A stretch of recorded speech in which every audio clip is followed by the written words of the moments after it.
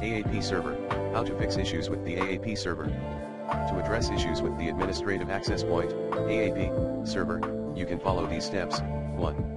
Update Bluetooth driver, press Windows plus X keys and select Device Manager.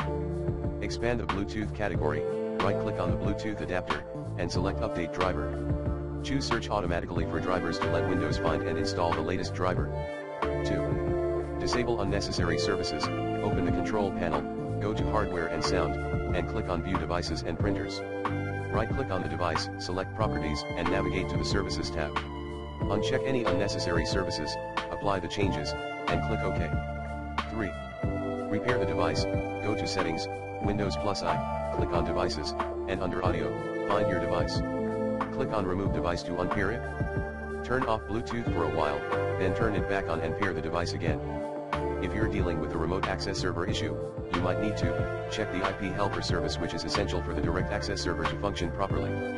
If it's stopped, you'll need to restart it through the Services panel in the Administrative Tools.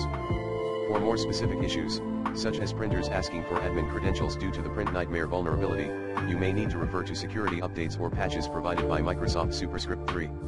Remember, these are general guidelines, and the exact steps may vary depending on the specific issue and your system configuration. Always ensure you have backups before making changes to system settings.